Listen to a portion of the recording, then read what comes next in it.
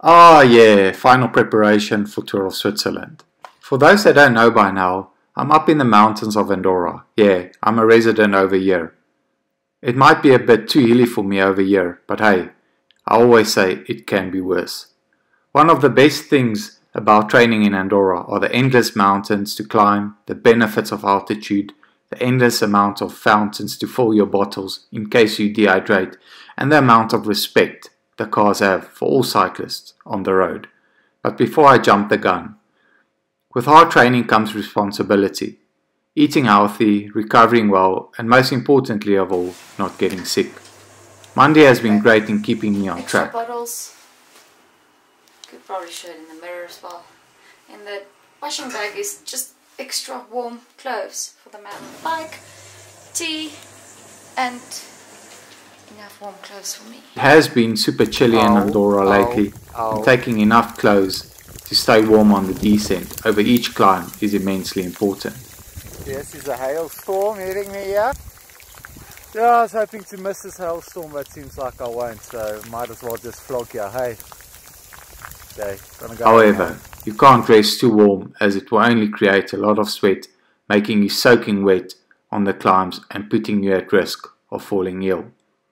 Switzerland is extremely hilly this year, so I was aiming to at least getting 4,000 meters of climbing per day with some solid intervals.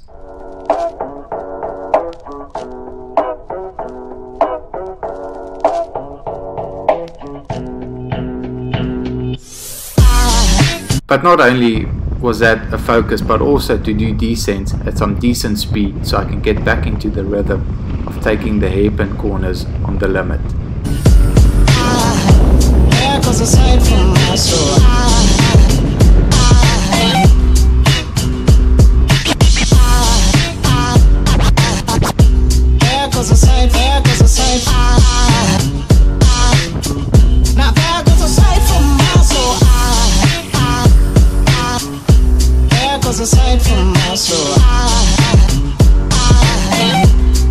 Sometimes in unknown races I like using the maps on my Wahoo to see how sharp the corners are that are coming up. Good morning everyone, big day coming up, probably about 45,000 meters of climbing. I'm quickly creating a Strava route here and yeah, so I can send the route to Monday and we'll be on the road. It's 10 days to go to Tour of Switzerland. Good few hard days ahead, but we'll be pushing hard.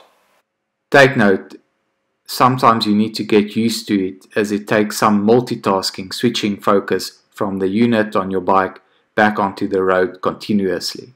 As soon as I get to the bottom of the descent, it's all warm jackets out and straight onto the next climb. No time for fooling around as I need to keep my aerobic system running, otherwise I'll lose the benefit of the endurance ride. Hi my skat. I'm Willie, Flan. Lekker hoogie, né? Ja, lekker hoog en koud. Well, there are exceptions. I had backup and was able to rapidly sip up my coffee within 30 seconds while dressing up warm on top of colder Besalis. The climb everyone calls Burrito's climb in Andorra because for its steepness and how well he always went on it. Or for that matter, how well he went on any steep climb. Besalis is steep. Okay, going down Col de Besalis. This is quite a dangerous climb, so check it out. I then descended once again, and by now only Col de la Rabassa and Col de Galina was left. On our way there, Monday got lost, and I was left to do all the suffering on my own up the 17-kilometer horse categorized climb.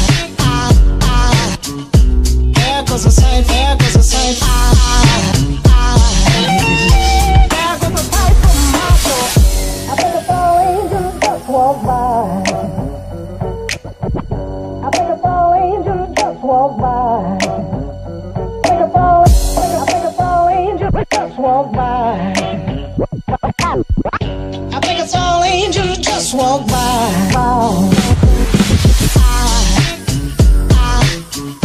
There goes a sight from my soul.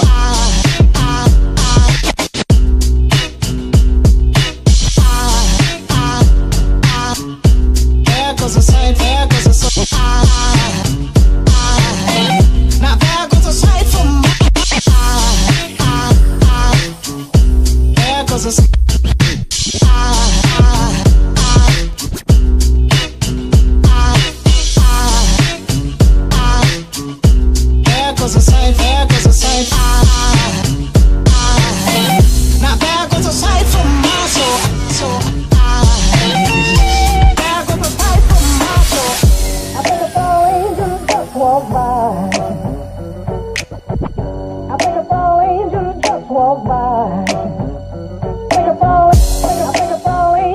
just walk by.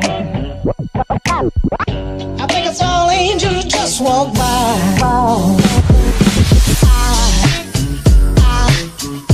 There goes a sight from my soul.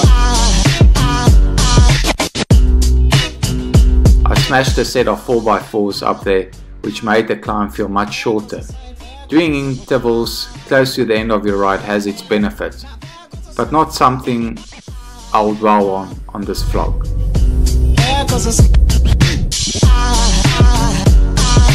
As I arrived at the top of La Rabassa, it was freezing as expected. Okay, finally at the top of Tour de La Rabassa, and only Col de Galina to go. It's over there, I'll show you now.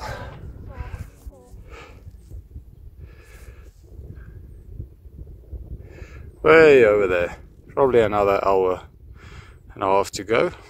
I didn't waste much time before eating the descent and stopped at one of the fountains to rehydrate, as I thought Monday left me for dead. After yet another freezing descent, I soon hit the foot of La Galina. To my surprise, seconds later Monday appeared like a gift from heaven.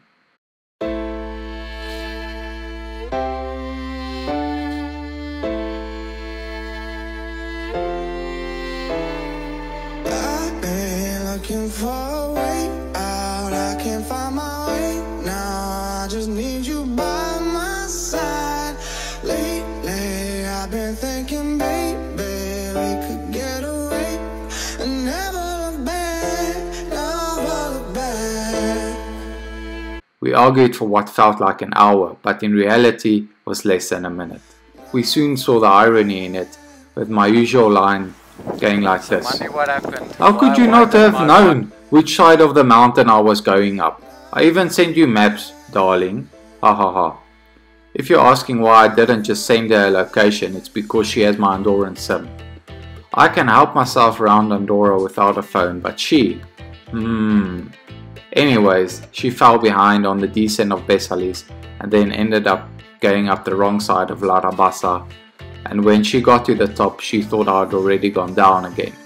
She was even sweet enough to contact one of my best mates whom has been in Andorra for training before and asked if he might know where I might be and how she could navigate. Oh, how I love you, my girl. The hard work didn't end there. I focused on refueling not to cause too much oxidative stress and muscle damage. Monday's rice cake saved me, but by now, like my friends would say, I had pap and vleis for legs. In direct translation, meaning porridge and meat for legs. You're probably thinking, what the fuck does that mean? The closest synonym is the one we all know. My legs felt like jelly. But nonetheless, I rode a good tempo up Galina for the last hour at 310 watts. For what has yet been another incredible journey on the bike. The drama didn't end there. 300 meters from the top, Monday stopped to take some pictures as I rode by to the top. As I got to the top, something told me wait for her and not to take the descent immediately. After a minute, I turned back just to find out the car had broken down. Imagine if I have taken the 10k descent, which was probably averaged about 8%. We called the insurance company to come tow us. We laughed thinking how on earth were they going to tow us down La Galina as we sat in the car while it was freezing outside while the windows were fogging up on the inside. We tried our luck one more time and somehow the car started and with freezing bodies we departed back home. I'm Willie Smit and once again I hope I didn't waste your time. Because I broke the car. She broke the car. And then when we called the insurance, the car started working again. So now we're on our way and it's freezing. But anyway, good 4,500 meters of climbing and we're on our way. What you drinking?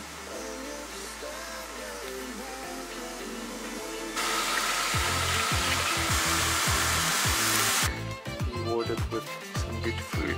Thanks, Mandy. Thanks, Mandokis.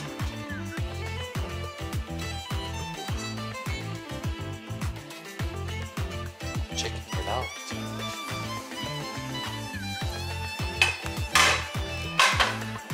By the way, it's 10 o'clock, so I'm gonna cut off. Cheers.